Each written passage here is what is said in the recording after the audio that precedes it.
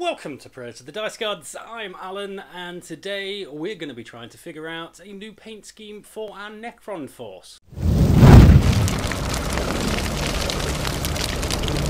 As I'm sure you know, I've spent a lot of time painting shiny purple Necrons, and I really don't want to do anymore.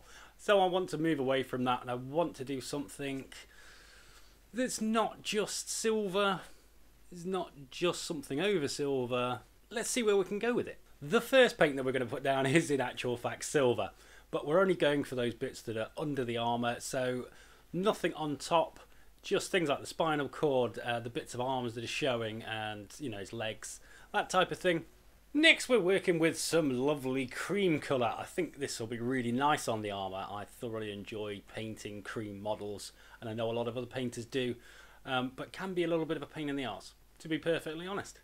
But I absolutely love it, and I think it's going to work really well on this model. Because I want to get a bit of definition going quite early on so that we get a nice good feel for how these other colours are going to work with that silver, we're going to crack out the Necron oil, we're going to go over all of those silver parts and then let it dry, see how it looks.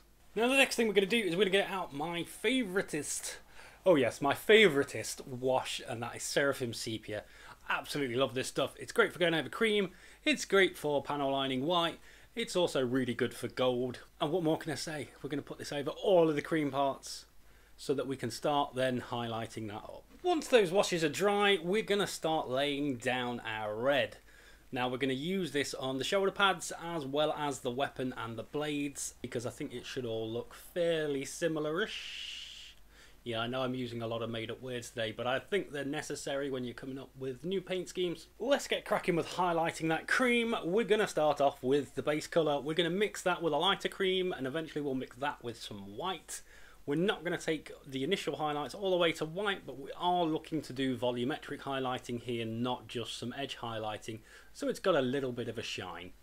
Once that's all done, yeah, we're going to crack out that white paint and we're going to do the edge highlight. We're going to go under the underside of all of the dents and scratches. Now we've finished with the highlights on the cream, we're going to head over to do some on the red. Now the idea here is that we're going to take this towards yellow, so we're going to have an orange that we mix with the red, and then a yellow that we mix with the orange. We're not going to take that all the way to yellow because we want to use yellow as the final edge highlight, which is really going to make these weapons pop. And those blades. We're going to do the highlighting slightly differently on the actual gun tube, so we're actually going to just highlight along the top.